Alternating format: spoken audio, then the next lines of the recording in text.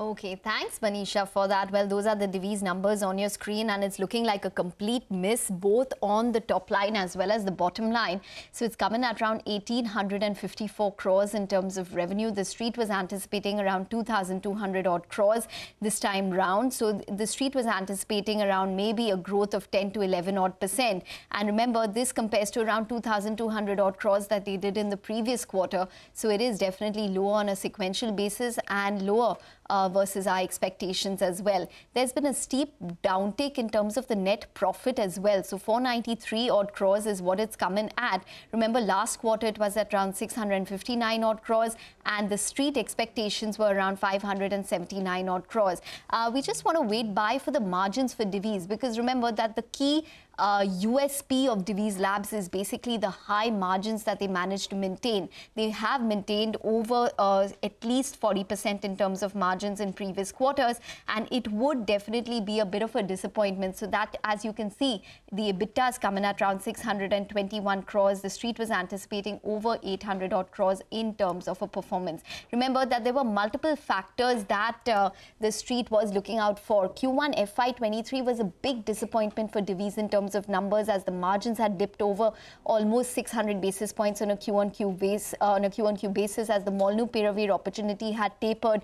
Plus, there was a slowing base business as well. So the street was anticipating that at least there would be a Q-on-Q recovery which would come through this quarter. Stability in numbers on a Q-on-Q basis is at least what the street was looking for. It seems as though they have not come through with those expectations, at least on a sequential basis. And that's the reason why you're seeing this steep disappointment which has come through for Divi's Labs. The stock down around 6 odd %. Remember, there was weakness in the custom synthesis business, which was basically one of the reasons was because of the reduction in supplies of the molnupiravir API, which is basically the COVID-19 drug. But separately, the street was anticipating any kind of weakness in the base business X of molnupiravir. And that's probably one of the reasons why we're seeing this kind of reaction, that maybe there is a disappointment which has come through in the base business for Divi's Labs as well. Net profit is at around 493 odd crores, and maybe we should pull up the margins and see what they've come in at on a calculated basis.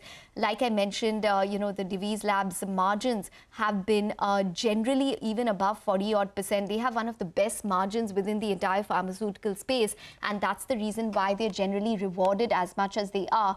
And if in case there is a sequential disappointment in the margins, then the street would probably be unhappy with it, because there was a stability in the Q-on-Q numbers that the street was anticipating. So EBITDA down around 24 odd %, coming at around 621 crores. So margins, as you can see, have come in at 33.5%. This compares to 38% in the previous quarter, or rather 37% in the previous quarter. So they've come in at 33%. The street was anticipating 38%.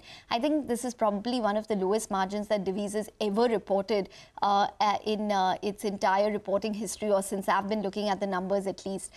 So it's definitely been a disappointment which has come in the margins. As you can see, 33% is what they have reported. It's a multi-quarter low when it's come in. When it comes to the margins for Divi's Labs. Prakash Diwan is with us to tell us about his perspective on the numbers.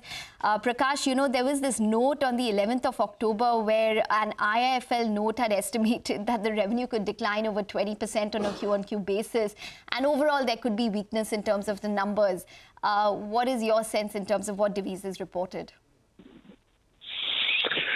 So I'm sure, even the poll of 2,200 odd crores that was expected from the company, that's been missed badly. So, the poll had anticipated weakness, and this is much beyond that. So I think definitely this is a howler of sorts. Don't expect this from Divi's. And there was not any indication that it would be so dramatically low. So I think that 1,850 odd is definitely a big miss.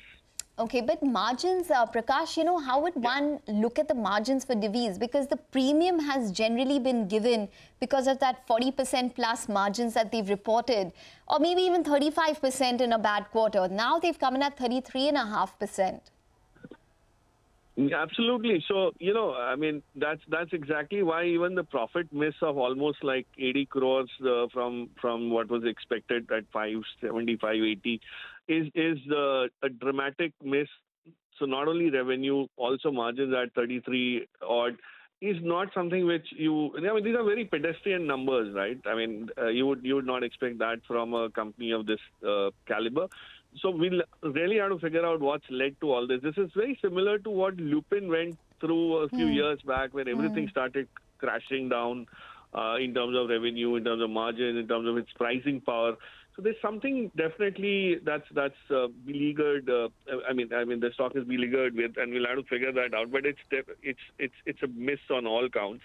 Worrisome so on the margins as well, and then hence you could slice things like the EBITDA and everything, and why is it so down? But then I think intrinsically that the margins itself is a big question, and there's something that we'll need to hear them out on. To assess whether this is going to continue or is it something we have to live with for more. I remember last quarter the company had said that, we could see quarterly variability in terms of margins, but the long-term margins will be in line with previous estimates. So let's see whether or not this is an actual aberration in terms of margins and whether they are intact on a long-term basis. But Prakash, one thing about Divi's is that despite the correction, it still trades at a premium. If you look at it, FY24 estimated EPS is around 100 odd rupees. It's still trading at over 30 odd times or thereabout. What is your sense? Do you think that there will be a shave off in terms of EPS estimates now?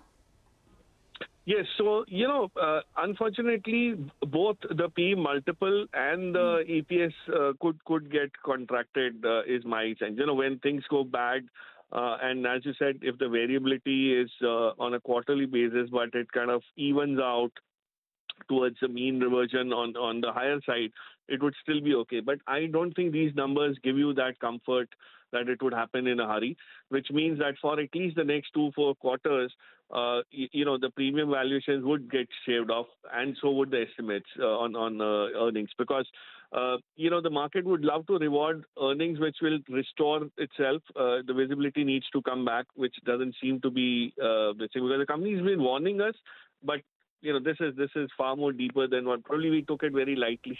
The market took it very lightly. This could more be about the base business declining and not just a molnupiravir opportunity diminishing, correct? Yes. So that's why, so that will exactly define how secular the thing would be in terms of this thing. If it's the base business itself contracting, then, it would take that much longer to come back and retrieve. And hence the valuations would definitely be deferred till then. The premium valuations would have to be deferred till then. Okay, all right, Prakash, we're going to leave it on that note. Thanks very much for joining in and speaking with us. So it's definitely a disappointment for Divi's Labs. Just to put it simply,